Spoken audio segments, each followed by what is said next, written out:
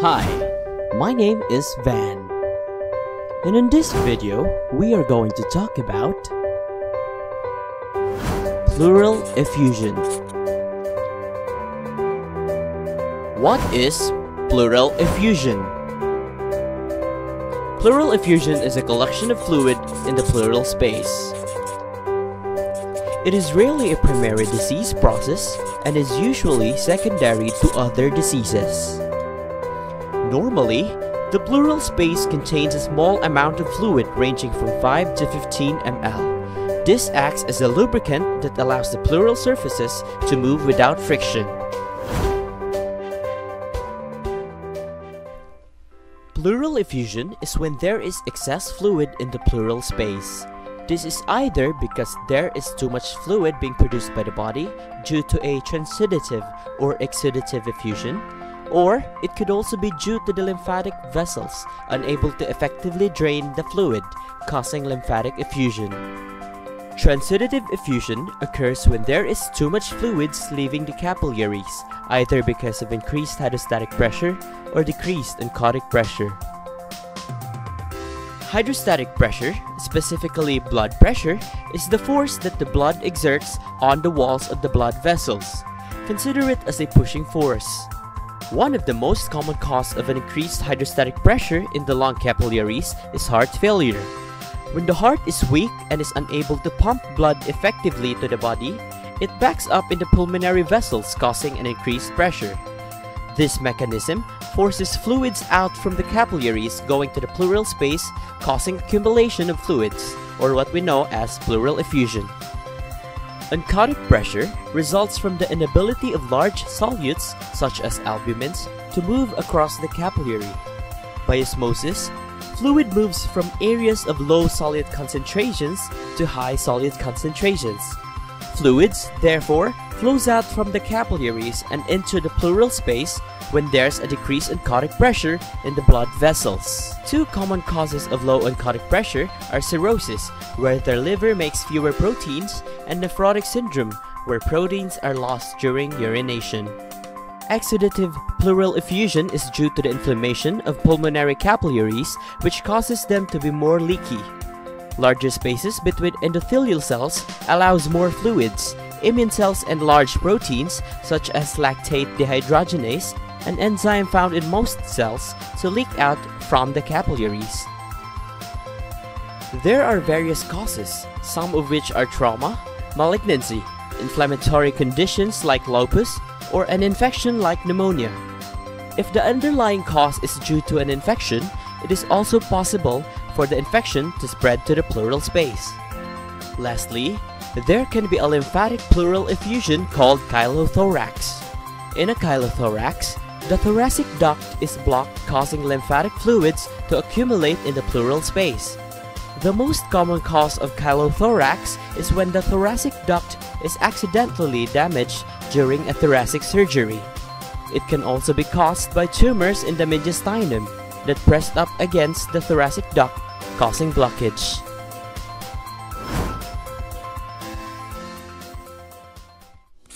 Usually, clinical manifestations are caused by the underlying disease. For pneumonia, the person may experience symptoms such as fever, chills, and pleuritic chest pain, whereas for persons with malignant effusions, they may experience dyspnea, difficulty lying flat, and/or coughing. Some diagnostic procedures include physical examination, chest X-ray, chest CT, and thoracentesis. This confirms the presence of fluid. In some instances, a lateral decubitus X-ray is obtained. For this X-ray, the patient lies on the affected side in a side-lying position. This position creates a visible fine line separating the air and the fluid in the image. Pleural fluid is analyzed by bacterial culture, gram stain, acid-fast bacillus stain, for ruling out tuberculosis, red blood cell and white blood cell counts, chemistry studies. Cytologic analysis and pleural biopsy is also done to check for malignant cells and pH. Intermittent thoracentesis is used for rare patients who has slowly accumulating effusions that only requires drainage every few months.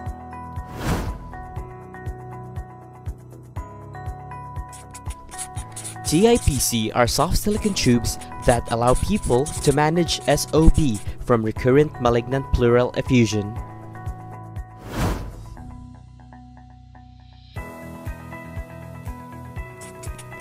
Talc pleurodesis is sterile talc mixed with saline inserted via tube to cause irritations in the linings of the lungs, thus preventing fluid buildup.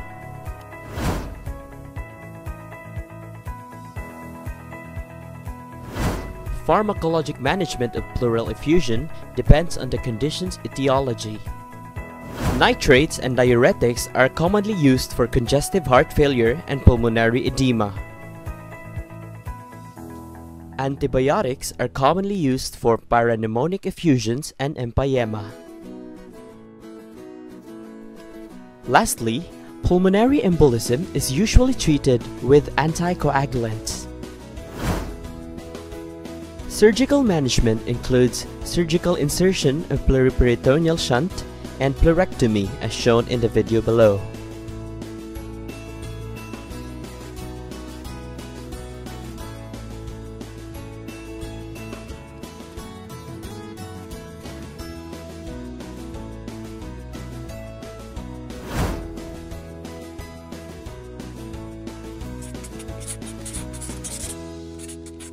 Patients with pleural effusion tend to have a decreased lung expansion.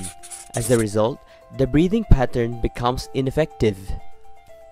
In our nursing interventions, we should monitor and record vital signs. This is to obtain baseline data.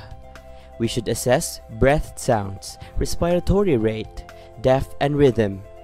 The rationale of this is to note for respiratory abnormalities that may indicate early respiratory compromise and hypoxia. We should elevate the head of the patient to promote lung expansion. We encourage the patient to perform a deep breathing exercise to promote lung expansion. We should provide a relaxing environment to promote adequate rest periods to limit fatigue. And lastly, we should administer supplemental oxygens as ordered. This is in order for us to maximize oxygen available for cellular uptake.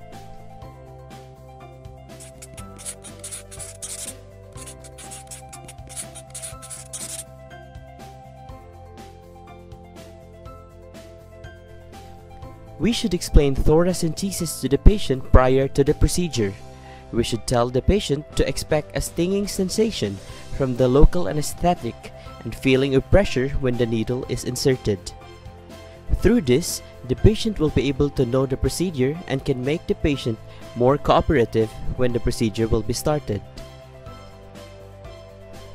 Another consideration is to instruct the patient to tell him to tell you immediately if he feels uncomfortable or has difficulty of breathing during the procedure.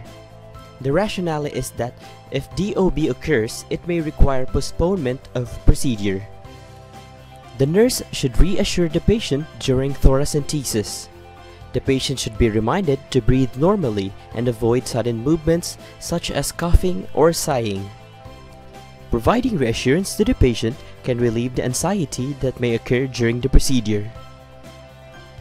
Ensure tube patency by watching for fluctuations of fluid or air bubbling in the underwater seal chamber. Record the amount, color, and consistency of any tube drainage. Continuous bubbling may indicate an air leak. For talc installation, pain management is a priority, and the nurse should help the patient in assuming positions that are least painful. However, frequent movement is important to facilitate adequate spreading of the talc. The nurse then should assess the patient's pain level and administer analgesics as needed and as prescribed. For outpatients with pleural catheter, the nurse should educate the patient and the family about the management and care of the catheter and the drainage system. The prognosis of the patient with a pleural effusion depends on their underlying condition. If due to heart failure, cirrhosis, or malignancy, the effusion is likely to recur. However, most patients with a pleural effusions have no long-term complications. With proper and prompt intervention, the patient will most likely have a good prognosis. Thank you for watching this video. I hope you have enjoyed learning in my care. Don't forget to leave a comment down below and subscribe to this channel for more educational videos. Thank you.